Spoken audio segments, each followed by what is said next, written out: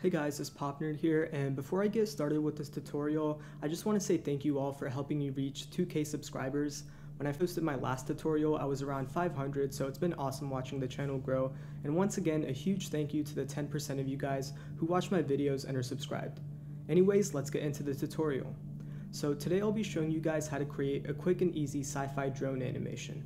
We won't be doing any complicated hard surface modeling, instead we'll be creating a simple base for the model and then we'll add details using free Kitbash assets. So to get started, let's delete the default cube and add in a cylinder. I'll change the number of vertices to 200 and scale everything down on the Z-axis. The reference that I'll be using to create this drone is the Imperial probe droid from Star Wars, but I won't try to copy this design, though I will use it as a reference for inspiration. To create the base for the head, let's hit tab to go into edit mode, and I'll inset the top face by pressing I, and I'll move it up on the Z axis to create a better shape for the top of the drone's head. I'll do the same for the bottom of the head, and I'll then inset the bottom again and press E to extrude it inward. I'll slightly inset this face once more and extrude it downwards this time. This will help give parts of the drone a sense of depth, and I'll be doing this a lot more in this video. To add detail to this area of the drone's head, let's select all the faces in this section by toggling transparency and going to the front orthographic view. With all these faces selected, we can inset this area and slightly extrude it inward for more detail.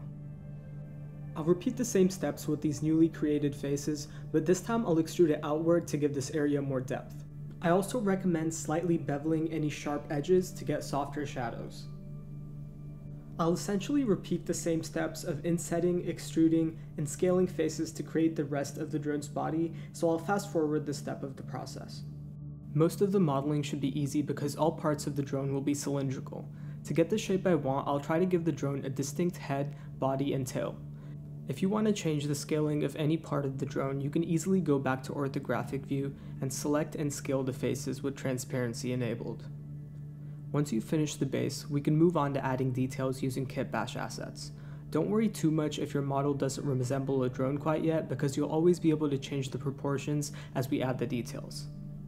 To find free Kitbash sets, go to the ArtStation marketplace and search Kitbash in the free section. There are lots of great options to choose from, but for the sake of this tutorial, I'll be using Markham 3D's Kitbash assets because it's relatively small and won't get too overwhelming.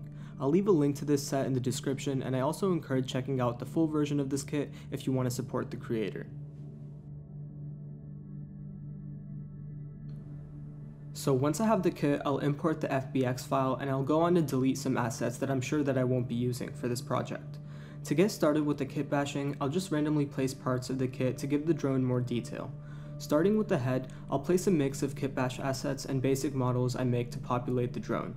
To create the eye of the drone, I'll edit this asset to create a socket, and I'll add in a sphere for the eye. Insetting and extruding a couple faces will also help add small details. As you add more details, your drone will start to come together, so this will be a good time to adjust the proportions of your drone before we turn everything into one object. I should also mention that if you're planning on using kit bashing for more projects, you should check out the KitOps add-on, which makes this process much easier. There's a free and pro version for this add-on, and I'll leave a link to this download in the description as well. To texture the drone, I won't be doing anything too complex. I'll give the drone base that we modeled a light gray color with the roughness of 0.5, and I'll give all the Kitbash assets a slightly darker version of the same material.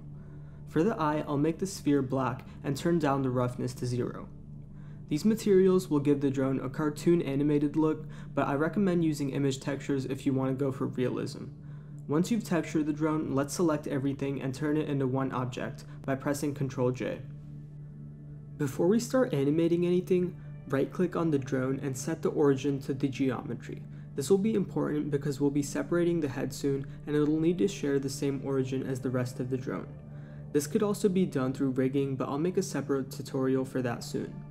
Once you've set the origin, let's animate the entire drone turning by adding a location and rotation keyframe at the first frame and going to the last frame to add new keyframes after setting the new rotation values. To add a levitation animation, let's go to the graph editor, add a modifier to the Z location, and adjust the values until we get something that looks nice.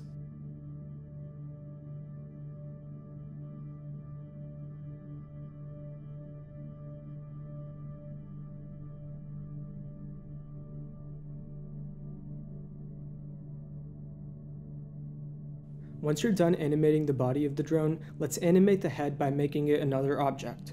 To do this, let's select the drone object and go into edit mode. From here, let's go to the front orthographic view, enable transparency, and select the head of the drone. Right-click and make the selection into a separate object. From here, we can give the head new keyframes and set new rotation values so we can animate it looking around as the entire body turns in one direction. As you do this, make sure you're only adding or changing the Z rotation values because changes in location or any other axes will disconnect the head from the rest of the body. Also keep in mind that if you want the drone to seem more lifelike, making the drone's head rotate in sharp and quick turns by adding keyframes closer together will be more imitative of animals, compared to slow and definitive turns, which will give the drone a more robot-like movement. Once you've animated the head, add the drone into your scene, and there you go. For tips on creating a similar background and lighting, I highly recommend watching Carl Poiser's cinematic lighting tutorial as well as his other work which inspired me to make this tutorial. I hope this was useful, and I'd also like to announce that I've created the Discord server on which I'll be sharing more tips, resources, and most importantly, I'll be answering any questions regarding these tutorials in Blender.